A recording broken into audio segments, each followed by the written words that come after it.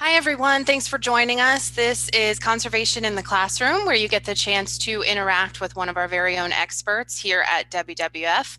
My name is Kate, I'll be your host today. Before we get started, we want to welcome everyone to visit that Pigeonhole website that you see on your screen there and enter the passcode Freshwater.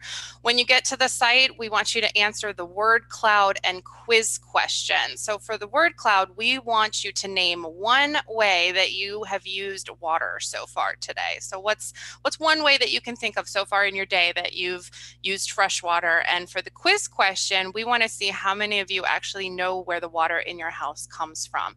So if you haven't done so already, head on over to that Pigeonhole site and answer those two questions, and we will take a look at everyone's answers here in a bit.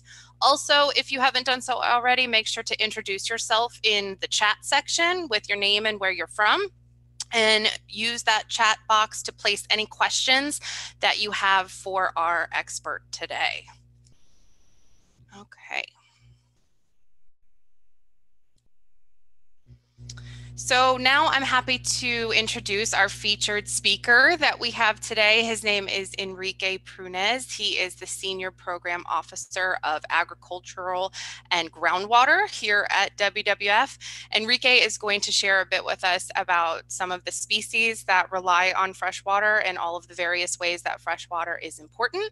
We're going to learn a little bit about why freshwater is in trouble and also what we can do to help keep freshwater habitats healthy. So Enrique, if you want to take a minute to hop on here and say hi to everyone, and then when you're finished, we'll take a look and see what everyone answered to the word cloud question. Yeah, hi everyone. Thanks for joining. I'm really happy to be here and talk about freshwater. So hope you learn from this chat, and well, I hope after this presentation you will go outside if you can and explore a little bit about the species that you can find near your home or your neighborhood, and keep learning about freshwater. Okay, great. Before we pass it over to Enrique to start his presentation, let's take a look and see what everyone had to say was one way that they used water so far today. So Enrique, let's take a look at what we got here. Yeah. It looks like our most popular answer was washed my hands, which is really good. Great thing. Everyone is encouraged to wash their hands these days, even more so than before. So looks like shower, drinking is also very popular. Glad to see you guys are all keeping up with personal hygiene during quarantine as well. So those are great. If you haven't answered that question, you can keep putting your answers in there. Also, don't forget to answer the quiz question. We're going to take a look at what you guys put as answers for that in a little bit. So without further ado, Enrique, the floor is all yours if you want to go ahead and share your screen and get started with your presentation. Okay, so let me share my screen here, and you can see it now.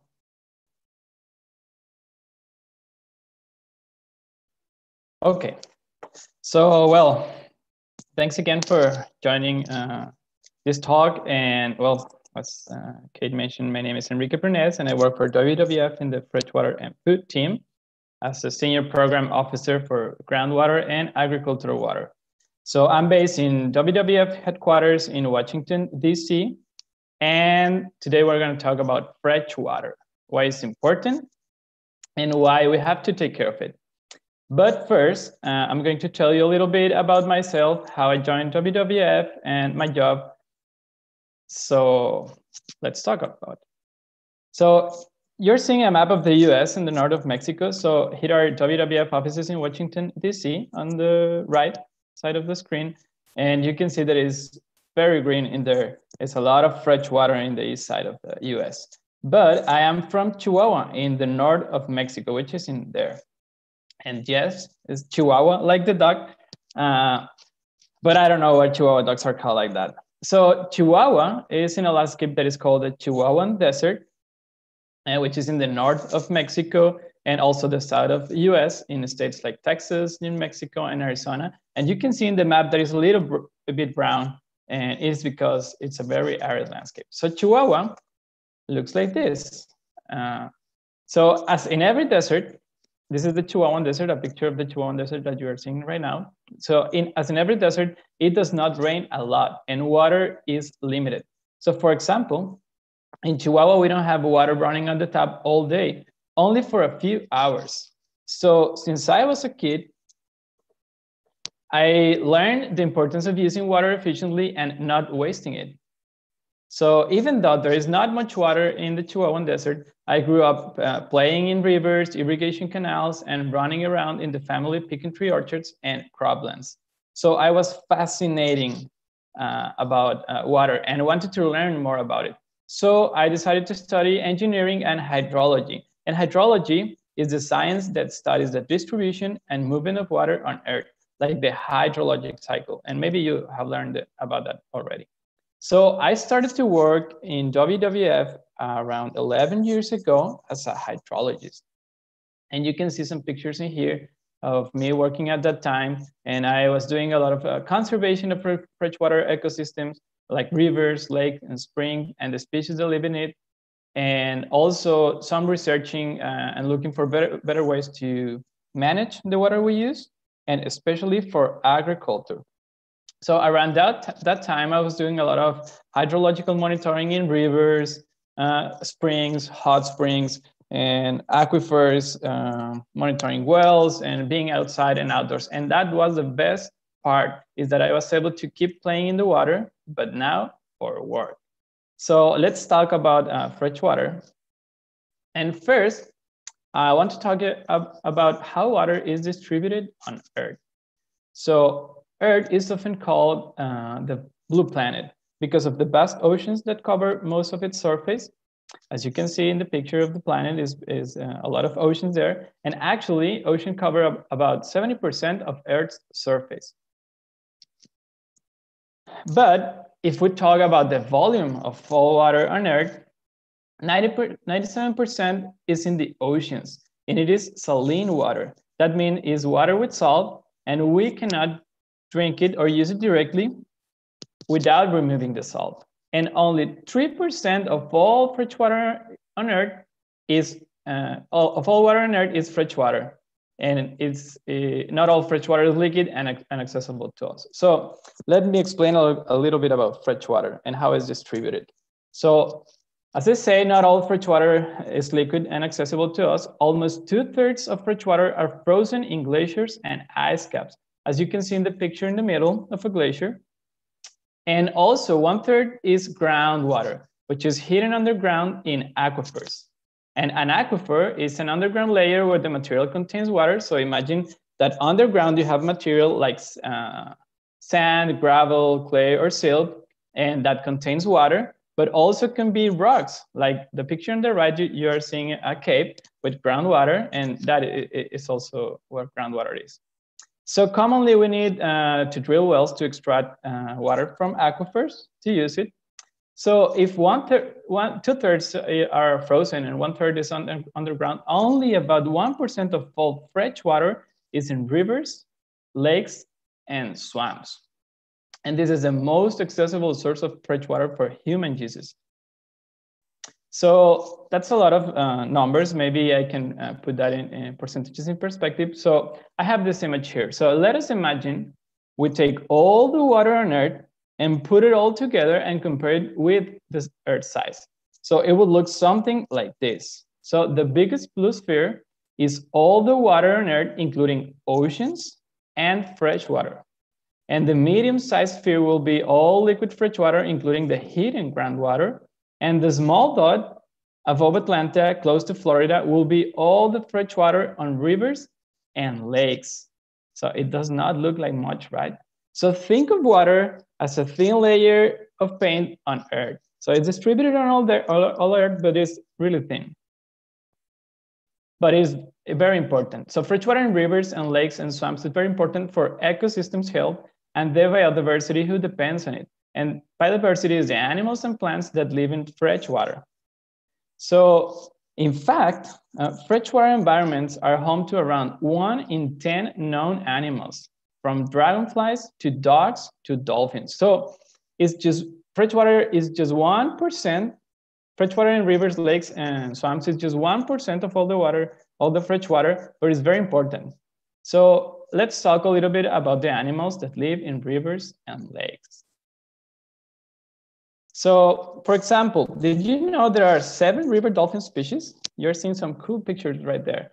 The dolphins always make me laugh. So these river dolphins live in rivers like the Amazon in the South America, and other rivers in Southeast Asia like the Ganges, Yangtze, and Indus. So these are big rivers. But unfortunately, all river dolphin species are endangered. And this means that they're very likely to become extinct in the near future. And I will explain later what they are at risk. Also, freshwater environments are home to around half of all fish species, more than 15,000 species. But also, freshwater ecosystems are home for some reptiles and amphibians like crocodiles, snakes, turtles, frogs, and salamanders. And speaking of salamanders, several salamander species migrate from forested areas or wooded areas to reproduce in temporary ponds that are created by spring rains. So let me show you a video. I captured this spring near where I live, and this is very cool.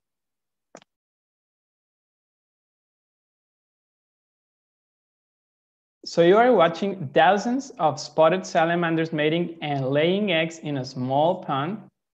And you know, it is amazing what you can find close to your neighborhood. And this was really close to the city. So I like to explore sometimes, and I found some things like this.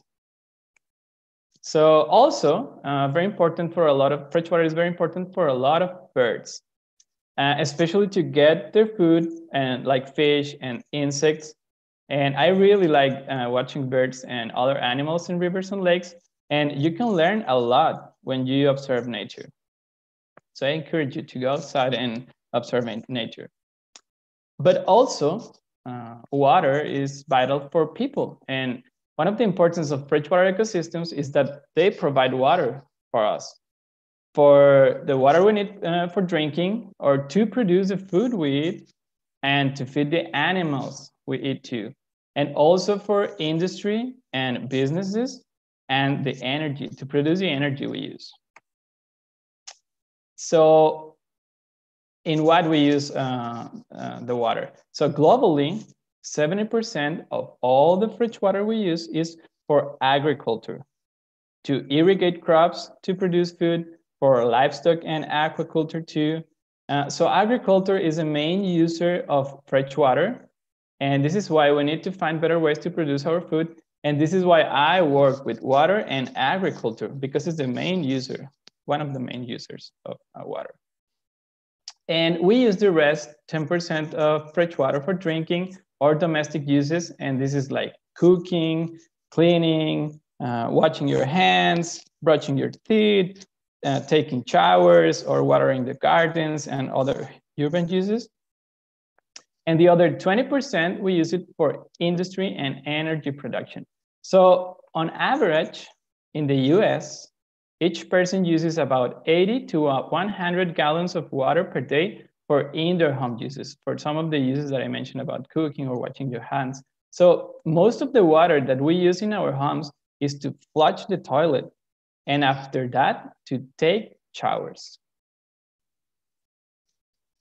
And where all the water we use comes from? What are our water sources? So I mentioned that we have surface water like in rivers and lakes, but also groundwater. So globally, on average, 50% of that water comes from surface water, rivers, lakes, and commonly we build infrastructure like dams to manage and make use of this water. So in the picture on the left, you can see a dam and some canals that were built to manage the water, surface water in this case of a river. But the other 50% comes from groundwater, and mainly from wells we drill to extract it from aquifers. So on the picture on the right, you're seeing groundwater pumping to irrigate a crop, and we cannot see that water. We need to drill wells very often to do that, to extract it. So there are some threats to freshwater ecosystems and biodiversity, and because we need water for drinking, to produce food and energy. We are creating pressures in our freshwater. So one of these threats is habitat loss and degradation. So this is why a lot of freshwater species are endangered. So do you remember that I mentioned dolphins, river dolphins are endangered? But not just dolphins, also other freshwater species. In fact, freshwater species population have suffered the largest decline in the last 6 decades. That's a lot. For example, for more food production, we need more agricultural lands and we lose forests and grasslands, and that affect freshwater. So on the picture on the left, you're seeing an agricultural land, and maybe there used to be forest there or grasslands that was converted to agriculture. But we are also polluting our freshwater with non-treated wastewater and garbage. So you can help a lot by recycling and avoiding littering. If you want to help even more, you can pick up the trash you see in rivers. Another threat is the increase in demand for water. So because we are more and more people in the world and we need more water for food, for drinking, to produce food and energy, we are using a lot of water. And sometimes we are using more than it is available every year in rivers and aquifers. And that is why in cities like Chihuahua, we don't have water available all the time. And this is called water scarcity. Maybe you have heard that term before, water scarcity. And there are a lot of towns in the world with this problem, and more people are having limited access to fresh water. Also, some rivers and wetlands are getting dry. And when they get dry, that means less water for animals and plants too. And animals and plants also need water. Another threat is infrastructure. So you are seeing right now a picture of a dam that was built in a river, and well, you can see water retained there. So infrastructure is an essential part of our lives because they provide water for all the needs, our needs. But 2/3 of the rivers of the world are obstructed by dams, and that has an impact on the health of rivers. So imagine rivers like the veins of the world and dams blocking it. So that's causing problems. And because some freshwater species like fish, they cannot cross those barriers. Look at the dam, they cannot cross that. So this is the loss of connectivity in rivers. The species cannot move in the rivers. So also rivers carry sediments with them, and dams affect the natural flow of sediments in rivers, often causing problems downstream. So sediment is helpful downstream because it affords nutrients for the land. So what WWF is doing? So what we are doing to protect freshwater? So yes, we are protecting freshwater ecosystems and biodiversity. For example, we are protecting the last free-flowing rivers, and that means rivers that are not obstructed by dams. And we are promoting better water resources management in river basins and aquifers, or promoting wastewater treatment and ways to avoid pollution that goes into rivers and lakes. And we are also supporting companies to make a better use of water resources, promoting better agricultural practices and food production practices, and also looking for ways to develop infrastructure with less impact on rivers. But what you can do, you can help too. So there are some things you can do. And here I'm gonna tell you a little bit about that and hope you commit to some of this. So first, you can be mindful of your water use. So be aware of how much water you use each day. Consider where you can use less, and be mindful of not being wasteful. For example, if you're going to brush your teeth, do not leave the water running, and you can take quick showers. So you can help recharge your local water source. All the water used in our homes comes from near rivers, lakes, or aquifers, and these sources are naturally replenished by rainfall. However, roads and buildings and other infrastructure can obstruct the infiltration of water into the ground and into the rivers. So you can return the rain to where it belongs by collecting rainwater in buckets or from your roof tube and saving it for later outside use, like watering lawns or gardens. Be energy conscious. So I mentioned infrastructure and I mentioned dams because sometimes we build dams to produce energy like hydroelectric energy, So be mindful of wasting electricity. Unplug devices when they are not in use. Try to walk, bike, rather than use your car. And this is fun too. So you can also spread the word to family and friends. So you can talk to your parents and friends about what you have learned about freshwater and ask them to do the things on this list too.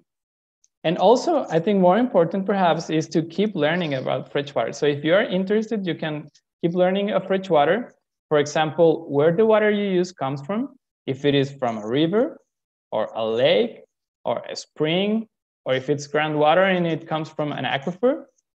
And you can learn what you can do to help your local freshwater ecosystem. So if you want to learn more about freshwater and rivers, you can visit our website. We have some interesting material there, interesting materials about river dolphins, for example. But you can also download WWF Free Rivers app. So this is a free app. And if you download the app, you're going to see something like this. So with the app, you can recreate a river basin and learn more about the hydrologic cycle or the water journey through a river. You can learn more about what a free-flowing river means and why it's so important to keep rivers flowing freely to protect biodiversity. Also, different elements of the basin like the headwaters, floodplains, how we use water for agriculture, and even wildlife. The other day I was playing with this and I found a tiger.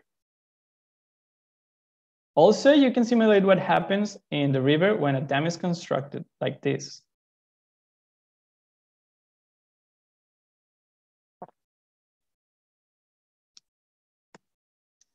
Okay, thank you everyone. And I hope you learned a little bit about freshwater and you might have some good questions. So let's see if I can answer them. Okay, perfect. Thank you so much, Enrique. We're going to get started with our question and answer session in just a minute. So just as a reminder to those of you watching, please enter your questions for Enrique in the chat so we can be sure to include them. Before we dive into that, let's remind everyone of the Pigeonhole website here. We have one more question on there for you guys to answer. The poll question, we want to know what action you will commit to in order to help protect freshwater species and habitats. Also, if you haven't done so already, while you're in there, go ahead and answer that other quiz question. Now that you've learned a little bit from Enrique about where water comes from, maybe a few of you will have a better idea of your answer there. So pigeonhole.at, passcode is freshwater. Make sure you get those questions answered, and we will take a look at what everyone had to say at the end here. So Enrique, are you ready for some questions? Ready. Okay, so let's see what we got here. Our first question is from Deborah, who wants to know, is the earth running out of fresh water? And if so, can we make fresh water from the ocean water? So, well, now the earth is not running out of fresh water, and fresh water is not distributed evenly in earth. It is more fresh water in the north, some areas with less fresh water. And yes, we can remove the salt from the oceans and use that water, but it uses a lot of energy, and we don't want to use that much energy, but it could be an option. So it's better to protect our freshwater ecosystems. Our next question is kind of tied into that first one. If you just want to expand, Macom wants to know if we could make filters for water if we needed to. Yes, and actually we use that. And some of our freshwater comes from river, and we need filters for that to treat it before we drink it. So yes. Okay, our next question here from Pat would like to know, can we remove an existing dam project? Yes, we can remove it. And actually WWF has worked on that a lot. And when dams are not functioning anymore, you can remove the dam and keep the river flowing again. So yes, that can be done. It's just a bit of a process, I would imagine, to get everything taken care of and get the river back to being healthy again. Our next question comes from Katie, wants to know what's your favorite part of your job? The favorite part of my job. So I'm very passionate about water in general, but I really love to be outside. And every time I can be outside and explore and learn more and, you know, work in freshwater ecosystem and with the people, yeah, I like. That sounds nice. Let's see. Our next question is from Inigo, wants to know what will happen if we run out of water due to high embodied materials? Wow. That's a hard question. It's a good one. I know. Yeah. Well, I don't know. I need to get back to that and think a little bit. Yeah. That's okay. Listen, they're keeping you on your toes here with these questions. Yeah. Lexi wants to know how long would it take to filter water? How long? Well, that's done real fast, and with the current techniques and technology that we have to filter water, you can do that like in seconds for drinking. But treat wastewater, that's different, and it takes more time. And it's a different process because you need to remove a lot of pollutants in the water. So, yeah. Okay, kind of similar to the question we had earlier about if we were running out of fresh water. This question from Riley is if we're kind of running out of ocean water, like is the ocean drying up? Well, now the ocean is not drying up, and it's actually the sea level is rising because of ice melting. So yeah, no, we are not running out of. So we don't have to worry about that anytime soon, at least. Yeah. Okay. Dupuy wants to know what type of dolphins are river dolphins. So maybe like, are they related to marine dolphins that we are all familiar with? Yeah, well, dolphins are mammals, and all river dolphins are also mammals, and they are related to sea dolphins. But it's just that they are different because they live in freshwater and they live in these big rivers. So there are not many river dolphins species. Our next question from Noah, this is a good one. How do you know if water is safe to drink when at a stream or river, or are they always filled with bacteria? I think that's a great question for all of us that enjoy being outdoors in nature. We don't want anyone drinking contaminated water. So how do you know, Enrique? So even in the cleanest and purest river or lake, there is always some bacteria because of the animals and the plants that decompose there that ended up in the river. So that might not be a problem if you drink it, but better if you don't drink water just or direct from rivers or lakes, because yeah, it can have some bacteria. That's good advice, to just avoid it if you can, right? Yeah. Okay, William would like to know, how can we get politicians to listen to us about fresh water? Well, that is something that we do in WWF, and actually we have people working on that, and they are very interested in the topic, and we work with politicians and to advocate for their interest on freshwater ecosystems. And well, they are always more focused on people perhaps, but we need to advocate for interested in protect freshwater ecosystems and ways that we can manage water for people and for nature. And I'm sure people can get involved locally as well, right? With their local politicians, they can write to their local. Yeah, and if you find out what is your water source and you know that it's a river or a lake, you can get involved into that and advocate in your local freshwater ecosystem. Okay, great. Our next question from Bella wants to know what made you work at WWF, or what made you want to work at WWF, I guess. Well, that's a good question, and I have a good answer, I think. Well, I study engineer, but I, as I mentioned, I really like water and all that we need to know about water. So WWF has an office in Chihuahua City, where I come from, and it's the Chihuahuan Desert. So as soon as I finish my studies and I graduate, I started to look for jobs that involve water and nature and engineering, and I happened to find that in WWF, and I've been doing it for a while now, and it's really fun. Our next question comes from Cora. She would like to know, would using renewable energy help save water? I'm not sure if it will help save water, but it will help to find other ways to produce energy, and that can avoid the construction of dams. So you can help protect the rivers or freshwater ecosystems if you produce renewable energies. Yeah.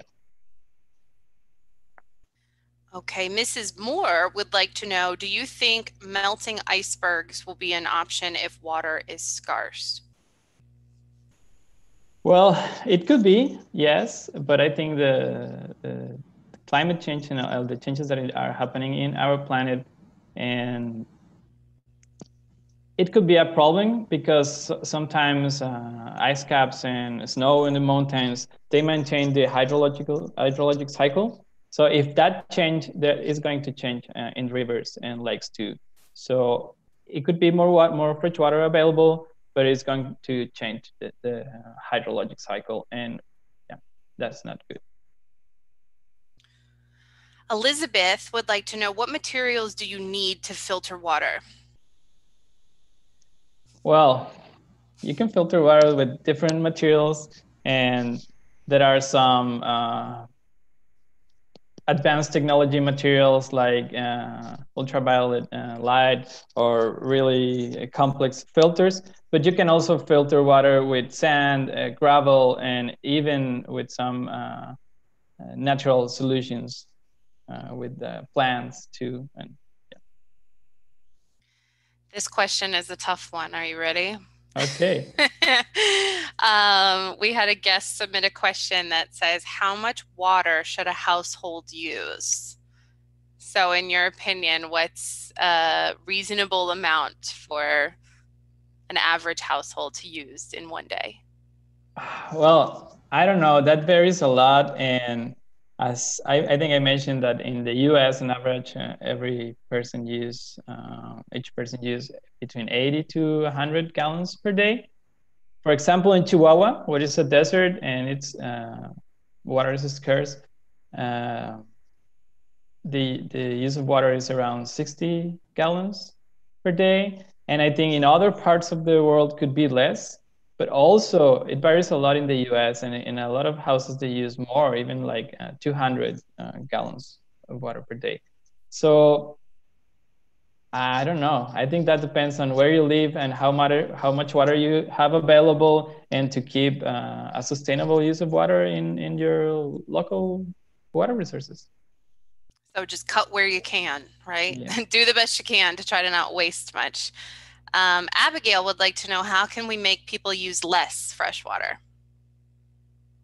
So, well, I think I mentioned some of those things. Like you can do things in your home, like taking quick showers and reusing water from rain. Avoid leave the water running when you brush your teeth.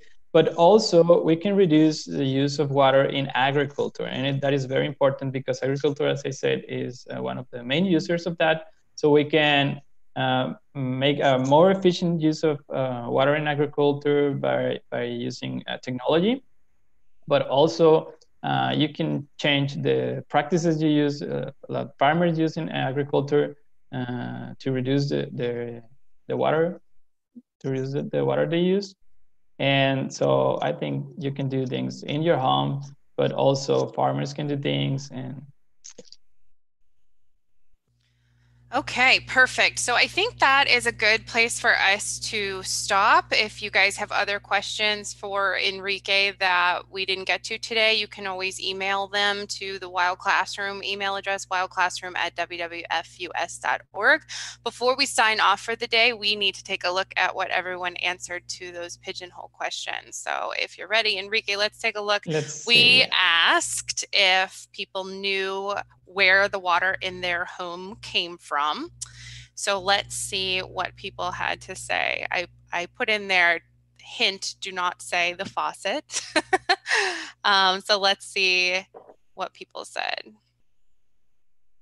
Sewer and ocean, the sky. So it looks like a lot of you were on the right track. Yeah. With what we were looking for here. For those of you who still aren't sure exactly where your water comes from after this presentation, I hope you are motivated to go out there and find out, get to know your local watershed, get familiar with the species besides humans that rely on that watershed. Like Enrique said, it's important to help protect what's in your own neighborhood and where your water comes from here. We also asked folks what action they were going to commit to in our poll to help protect freshwater species and habitats. So let's see. Being mindful of their water use was the most popular answer here. That's something I think that's really easy for everyone to do at home when you're brushing your teeth. Just try to make sure you turn the water off. Same with washing dishes and taking shorter showers, something we can all be mindful of. A lot of people answered being energy conscious and helping to recharge their local water source as well. So those are some great answers, I think. Yes. Okay. Well, we want to give a huge thanks to all of you for watching, and for those of you that submitted questions and participated in the pigeonhole surveys. I also want to give a huge thanks to Enrique for spending time with us to teach us all a bit about freshwater and what we can do to help protect local freshwater habitats and global habitats. Like I mentioned, if you have questions still that we didn't get to time to answer, you can email them to wildclassroom@wwf-US.org, and we will do our best to pass them along to Enrique and get some answers back to you. Just as a reminder, teachers and parents, if you're looking for additional educational resources, we have a dolphin toolkit available on Wild Classroom for free download that's all about freshwater, so be sure to check that out. And that's going to do it for today. So thanks so much, Enrique. We'll see you guys next time. Thank you. Have a good day. Yeah.